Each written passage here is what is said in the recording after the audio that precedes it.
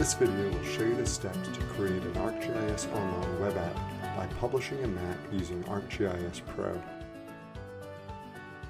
There are 4 steps to creating a web app. First, you're going to configure your map using ArcGIS Pro.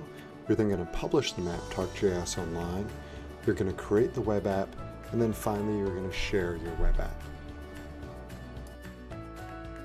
Prior to getting started, you're going to want to head over to ArcGIS Online and make sure you have the ability to both log in and publish data. You may have to reach out to your organization's Esri administrator in order to get those permissions. Prior to publishing your map, you're going to want to devote the necessary time to set up a decent ArcGIS project. You can see here that I've got 2 layers, one displaying neighborhood tree canopy and one displaying neighborhood surface temperature, both for the city of Pittsburgh. I've taken the time to give the layers meaningful names and also to configure the legends so that the data can be easily understood. You can adjust the display of your data along with the legend information over in the Symbology tab. For this % neighborhood tree canopy data, I'm using a meaningful color scheme. You'll also notice that I've adjusted the labels so they actually show the % values.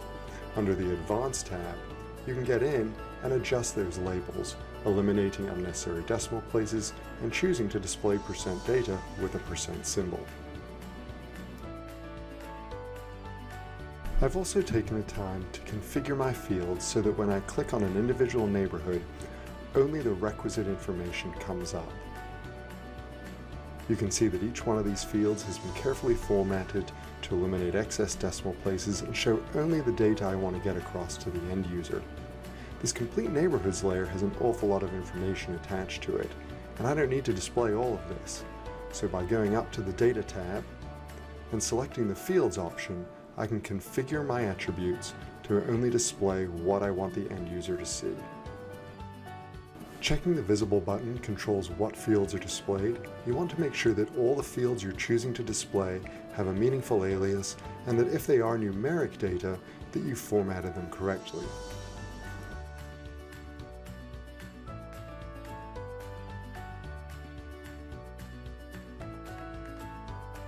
Once you've looked everything over, don't forget to save your project.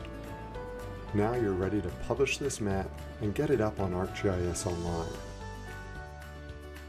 First step is to click on the Share tab. Under the options for Share As, click on the button for Web Map. This opens the Share as Web Map interface. You're going to fill out some key information required for ArcGIS Online, and you're also going to configure your web map settings. The name field cannot have any spaces or unusual characters. Your summary should be a clear and concise description of your web map. Add any keywords in the tag section that you think would help people find your map. Give some thought as to who you want to grant permission to view your web map. Is it just your organization, everyone in the world, or a select group of people for a group that you've created in ArcGIS Online? Chances are the default configuration setting is just fine, but if you're using your map for other purposes such as data editing, you may want to change the configuration setting. Prior to sharing your map, you'll want to click on the Analyze button to make sure that the map's been configured correctly. If there's any errors that pop up here, those ones with a red X, you'll need to address them. Warning signs you can ignore, but you might want to consider fixing. You're now ready to publish the map. You can confirm your configuration settings, check any messages, and then when that's set, click the Share button.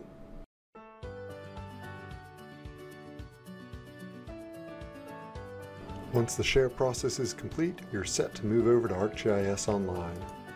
Sharing a web map creates 3 new pieces of content within ArcGIS. We really care about the first one, which is the actual web map. So let's go in and explore the web map. This is a good place to check out and make sure that your settings, configurations, and everything in that web map turned out as you expected it. So opening in that web map viewer, turning on and off the layers, and checking your legends and symbology is a good thing to do prior to going ahead and using this web map within a web app. Once you've confirmed everything looks good, navigate back to the Content section of ArcGIS Online. We're now going to use that web map as the foundation for building our web app. So from the Create menu, scroll down to the App section and choose using the Web App Builder. So we're going to create a new web app here. You're going to want to give it a title, tags, and some summary information, just like you did when you created your map in ArcGIS Pro.